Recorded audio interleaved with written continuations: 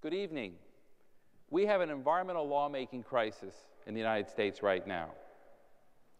As Dr. McCarthy explained, we have good reason to believe that global climate change is the most pressing environmental problem of our times, with potentially catastrophic consequences worldwide.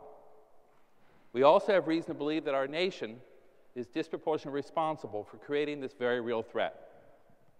Yet this country has still not enacted any comprehensive national legislation to address the problem. None. That's a crisis.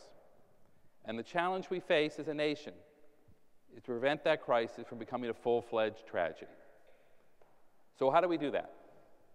That's what I am here to tell you, and I have approximately 9 minutes and 20 seconds left to do so. 3 steps. First, identify the cause of the crisis. Second, to target that cause for reform. And third, to tell you what you can do. First, the source of the crisis. Don't get fooled by the blame game. There's no single climate bad guy out there. It's not the fault of the banks, a big business, or one political party, or some truly misguided emails sent by some otherwise very well-meaning scientists. The root cause of our lawmaking crisis is far more embedded. It is no less than a fundamental incompatibility between our nation's framework for making law and the features of the global climate change problem. Our lawmaking system responds best to problems with relatively small time and space horizons. That is because of how and how often we elect members of Congress. It is because of how we fragment authority between branches of government, and because of how we fragment authority within branches of government. We can easily pass laws that address problems where cause and effect are readily perceived, because then we can be confident that a law that targets the cause will in fact achieve a benefit. We can likewise easily pass laws where the benefits of the laws are enjoyed closer to home, because then those subject to the law are also the ones who enjoy the benefits. And we can pass laws where the benefit of the law is enjoyed sooner rather than later, because the costs imposed by the law are quickly offset by benefits, and the elected officials can therefore be awarded rather than penalized at the ballot box. But climate change is, for all these reasons, a lawmaking disaster. All the incentives are wrong. The cause and effect occurs over decades, 50, 60 years and more, and takes decades to undo. The cause and effect occurs over thousands of miles, literally circling the globe. And those parts of the globe who now seemed destined to suffer the most in the near term are not those who caused the problem in the first instance, or those with the resources to address it. Global climate change presents political responsibilities without political accountability. That is why global climate change legislation is going nowhere right now in Washington, D.C. 3 years ago, when today's seniors were mere freshmen, legislation seemed like a virtual certainty. The nation had a truly historic moment. All the lawmaking pieces were in place. We had a president of the United States who believed in climate change. And he appointed to the executive branch Lisa Jackson at EPA, Stephen Chu at Energy, Carol Browner in the White House, the Senate leadership, the House leadership, the chairs of all the significant committees. Everyone in every place was a believer in the need for sweeping global climate change legislation. But what do we have to show for it 3 years later? Nothing. In fact, worse than nothing. No one will touch global climate change, not even a president who campaigned on it and believes in it. Here's what Barack Obama said during his first week in office. He recognized the urgent dangers, the long-term threat of climate change. He talked about the irreversible catastrophe, the violent conflict, the terrible storms, and he described how these are the facts, and the American people know it. Now, even the President of the United States won't say the words. In 2009, in 69 speeches and remarks, President Obama used the words global warming or global climate change or climate change. In 2010, President Obama said it in 73 speeches and remarks. How many times do you think the President of the United States said it in 2011? 50? 40? 25? 10? 9? 8? 7? 5? Try one. One time. January 19th, 2011. In a meeting, a press conference with the President of China, who raised the issue first, and the President said it in response. President of China raised it as an area of partnership between the United States and China. Not once since January 19th. That's global climate change as Voldemort. The problem that even the President of the United States dare not name. Okay, on to the second point. How do we break through the crisis? How do we address the root cause? We can change the lawmaking process so we can finally address climate change. Unfortunately, or fortunately, we can't change the Constitution, and that's actually part of the problem. We can't change it. In many ways, we shouldn't.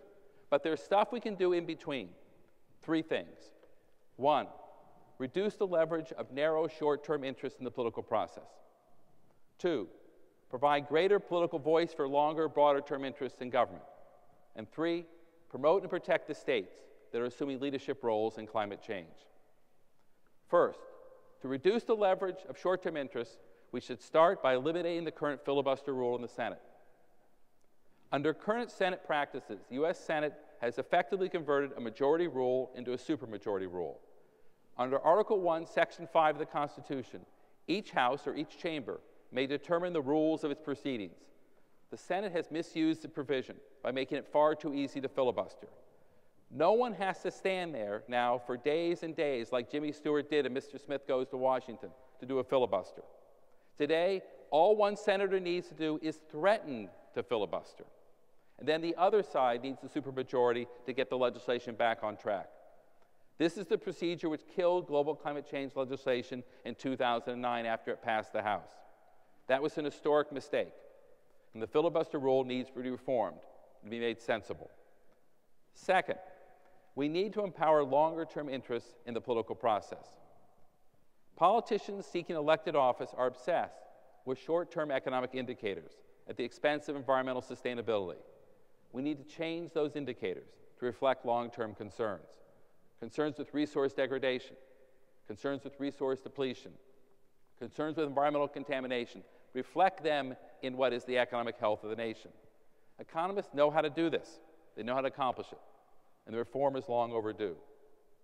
We also need proactively to create an authoritative voice for the future generations within government, to recognize an important voice which is otherwise missing. Other countries have done this. We can too. Finally, we need to protect and promote those states who are unilaterally adopting ambitious efforts to reduce greenhouse gas emissions. A few courageous states are doing that, and they're trying to lead the nation now by example. California is doing so. And here in the Northeast, 10 states in the Regional Greenhouse Gas Initiative are doing so, as are other states in the country. We need to promote those efforts. We need to defend their legality. We need to defeat efforts by some in Congress to deprive states of their authority. If these states are permitted to act, they can establish precedent that the nation can follow. Third point, what can you do? First, do not just think green, be green.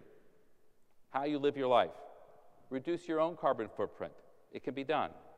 Otherwise, you lack the moral authority to suggest that others do the same. Second, don't just occupy Wall Street from the outside in tents.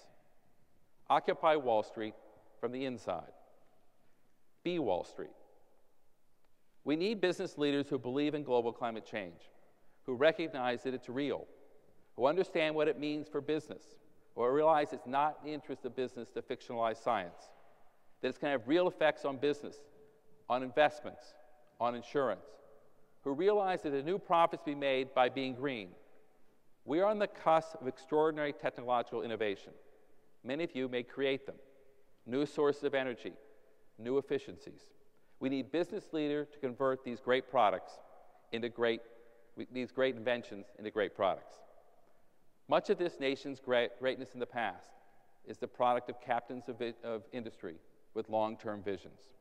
We need leadership from the business community now, not abdication. We need to make notions of corporate social responsibility truly meaningful. Third, don't stop with occupying Wall Street. Occupy the military. The military is likely to play a meaningful role in jump-starting the political process for global climate change. The military doesn't sugarcoat. They recognize the true national security implications of climate change, the real risks of global destabilization.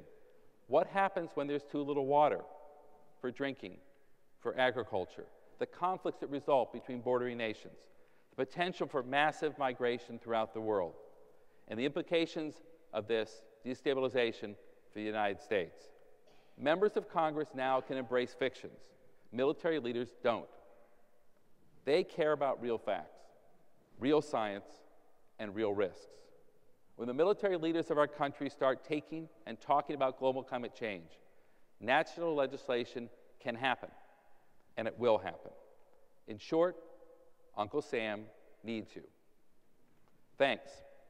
Remember, don't just think green, be green.